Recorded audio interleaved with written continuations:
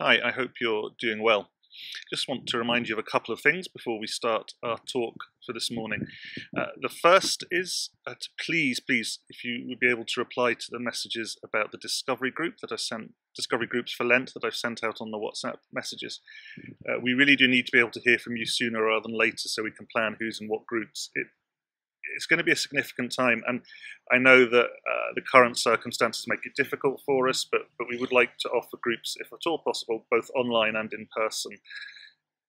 So please do let us know. We're going to be looking at aspects of what it means to be a church from Scripture and how we express our life and mission and following of Jesus as a church. And Martin has put some ideas down for us to guide us on that, both in the Sunday sermons, the Sunday services, and discussions in discovery groups.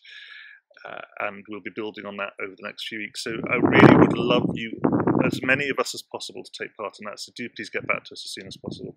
And the second is just to repeat that we are aware that the government has said we now have permission to gather for worship within certain restrictions in the church building. We haven't yet been able to take a decision on when and how to do that ourselves at St. Peter's. Connecting as a group of trustees and the council is difficult because some people have limited access to internet and it makes discussions slow. So do please bear with us, and we will communicate with you when we have news on that front. So we're continuing to look at the letter of 1 John. And if you have a Bible in front of you, it really helps turn to 1 John chapter 5, looking at the first part of that chapter, verses 1 to 12. And John is continuing on his main focus in this letter, which is love. Love for God and love for people, particularly as expressed in our relationship with and our discipleship of, our following of Jesus.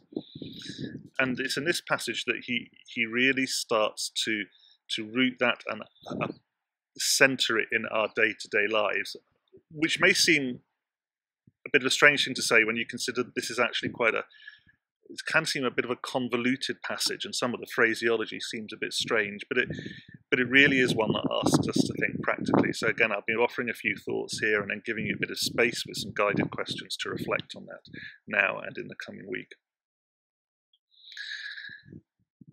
And his focus here is particularly on what it means for us to overcome the world. He says in verse 3 of chapter 5, "This is love for God, to keep his commands, and his commands are not burdensome, for everyone born of God overcomes the world." This is the victory that has overcome the world, even our faith. Who is it that overcomes the world? Only the one who believes that Jesus is the Son of God. If you've been a Christian any length of time, you may have seen advertised or even attended talks, read books that talk in these terms of being overcomers of the world, being victorious, living successfully for Jesus. And very often these talks or these books, they offer ideas, they offer step-by-step points on how to overcome, how to be victorious, how to live gloriously for Jesus. And I'm sure many of these books and ideas and talks are well-intentioned, but they very often actually miss the point. And the point that John is making about overcoming the world is that what that means for us as Christians, as followers of Jesus, is that the only way we can overcome the world is by focusing on Jesus. It's actually Jesus that overcomes the world through his death and resurrection. And as we believe that he is the Son of God, verse 5 of chapter 5, as we shape our lives around his teaching, around his priorities, around what he is doing in us and through us and in the church, as we shape our lives around that, we take part in overcoming the world as he does. And through his work, we ourselves overcome the world, not for our glory, not in our power, in his power. But that is how we do it. There's no steps to overcoming the world. There's no formula or program to overcoming the world or living in victory or however you want to express it. It's simply about living a life that's focused on, shaped around Jesus, the Son of God, the perfect revelation.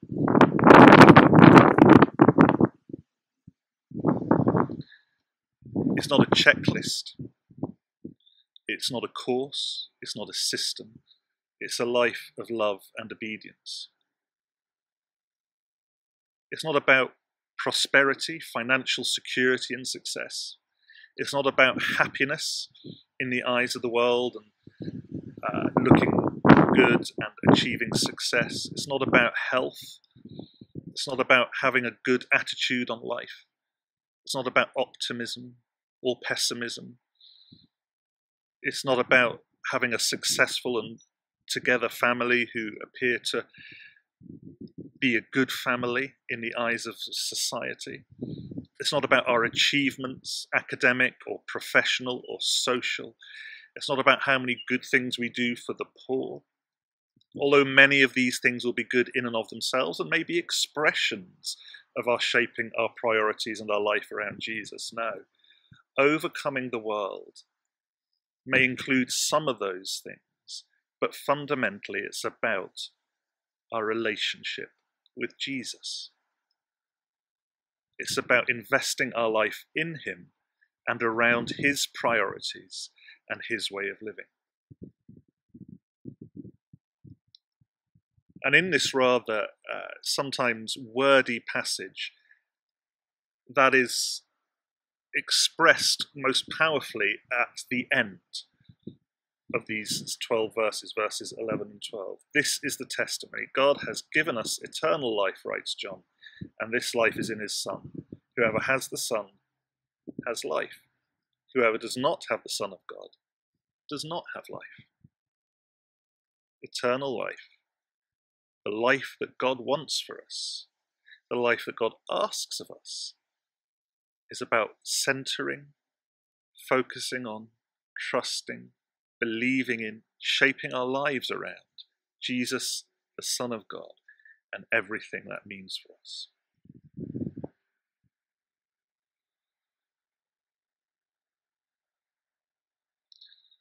This means that we are living a life that looks for something different to what others may be looking for.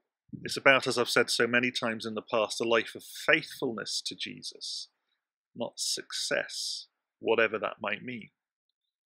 As I've so often said, Jesus talks about welcoming people into the kingdom of heaven, into eternity with God, with the words, "Well done, my good and faithful servant," not my good and successful servant. Faithfulness may look like failure in the eyes of many. For John, three things matter here, and we see them in verses 7 and 8. The work of God in our lives by the Holy Spirit, our public declaration of faith through our baptism, the water, and the work Jesus does for us on the cross, the blood. That's in verses 7 and 8 of chapter 5. The work of the Spirit, our public affirmation of faith in baptism, the water, and the work Jesus does for us on the cross, the blood. And that is a threefold action of God coming together to shape us into the people who have the Son, in the words of John, and have eternal life. The work of the Spirit, meaning that it's not just one decision, one prayer that we pray at a moment of decision, although it will include that. But it's an ongoing work of being shaped by God into the person that God wants us to be. But there is also that public declaration of faith in baptism, when we say to the world and to the principalities and powers around that we choose God, we choose Jesus, and the water is a symbol of that choice in so many ways. And it's also about the blood of Jesus, what that achieves for us and in us on and through the cross and the resurrection.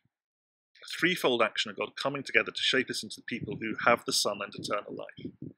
And these are the things to which the attention of the disciple of Jesus, you and me, is to be turned, not to the world. And that is what it means to overcome, to place ourselves in the work and life of Jesus. It's not about our effort, but our willing cooperation with Jesus and the work of God by the Spirit. Now, what does this look like? So it could mean all sorts of things, but in our current context, I want to suggest a few simple and practical things that it may look like, and a few more general things. And what this is about is, even in the midst of all the uncertainty of lockdown and everything that brings with it, even in the midst of all the sufferings that so many people, many of us are experiencing, it's about consciously choosing with our lives to invest in the things of eternity, the things of God, the things of Jesus, rather than the things of this world, which will fade away, which will not last forever. So part of that is being part of a church. Baptism is often understood by Christians as not just a personal act, but it's an act of affirmation. It's saying, yes, I choose the church. And that's both the local church and the church universal. I choose to be part of this family of God. So being part of church expressed through a local church, being committed to that and to the people there, to the work there, that is part of our declaration that I am choosing to invest in the things of God, the things of Jesus. And we do that with our time. We say, I do not choose just the things that bring me pleasure, although there's nothing wrong in doing things that you enjoy, of course. And God gives us things that we enjoy because he wants us to have a full life. But we also choose to invest some of our time and our energy and our gifts and our talents in the life of a church. And that may seem difficult at the moment when we're in lockdown and our lives are quite limited, but I would urge us to keep thinking about that. Discovery groups are a way I want us to think about that. Discovery groups are a way of saying, I want to journey with my fellow Christians, the fellow family of God, as John has referred to earlier in his letter, and discover what it means to follow Jesus together, that I may have things to learn from them, and they may have things to learn from me, that we can discover the sort of church we want St. Peter, that God wants St. Peter's to be, and the roles that we each have in it, in this reality that we're living in. So that is why I would continue to urge you to try and take part in the discovery group over the course of Lent. Another way we choose to invest in eternity is preferring the needs of others as opposed to our own comfort. I still sometimes hear Christians say, well, it's very important that we need to make sure our lives are secure before we help others. Now, there's an element of truth in that, of course. You know, if we have a family, even if it's just us living singly by ourselves, we do need to make sure that we have what we need for life. And there is nothing wrong, as I said before, with having also a few things that we enjoy and that give us pleasure. But we, as Jesus' people, are invited to a life that prefers the needs of others as opposed to our own comfort. Do we think, what do others need that I may be able to give them? We may wish to also mirror the attitude of Christ by cancelling debts. And that, yes, that is forgiveness, and I'll touch on that in a moment, but it's also about literally sometimes being willing to cancel financial debts. There's a principle of Jubilee throughout Scripture, particularly in the Old Testament, a principle which it seems historically the people of God, even in Bible times, found very hard to actually live out. But it is there, the principled cancelling of financial debts held against others. And much of Scripture seems to suggest that there is a real lesson for us to be learned in terms of how we view the lending or giving of money to others and how we expect or not to be paid back. Perhaps the attitude of Christ for some of us as Christians is to consider what it may mean to cancel the financial debts of others on a micro scale, personally, individually, and a more societal, global level. I'm throwing out questions here that we're going to need to think about and reflect on and discuss, maybe, some challenging thoughts that might need some living out. And forgiveness is part of that. Forgiveness, as we've said so many times before, doesn't mean saying a bad thing didn't happen. It doesn't mean letting somebody off necessarily. It doesn't mean pretending everything's okay. And it sometimes doesn't also mean reconciliation. You know, we may need to cut ourselves off from a painful and damaging relationship, but that doesn't mean we can't move towards forgiveness at the heart of our faith as a way of investing in eternity, saying there is a better way to go. Some atheist philosophers and thinkers describe forgiveness as immoral. And that highlights for us that forgiveness really is a radically different way of living that must be empowered by the Spirit of God and the work of Jesus. As we have been forgiven, so we seek to forgive others. There's a lot more to say about that.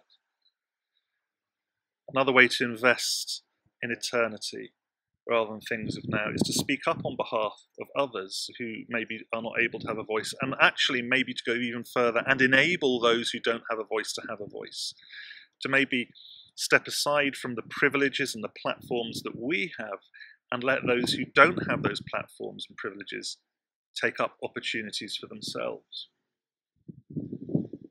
Quite a thought for some of us, to draw attention to others and not ourselves in a good way.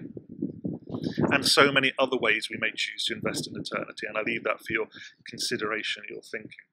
The point is that this requires active choices from each and all of us, motivated by a desire, a conviction to live in the light of eternity, to invest in eternity, to, as Jesus put it, to store up treasure in heaven, not in the here and now, where it can disappear in an instant.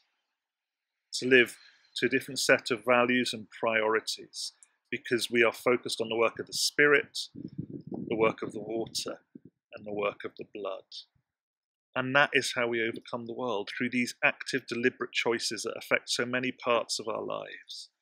That is how we overcome the world, by shaping our lives around the priorities of Jesus, who has overcome the world and overcomes the world in us and through us, as we take these very deliberate, practical, small-scale choices that add up to a large-scale life lived only for the glory of God.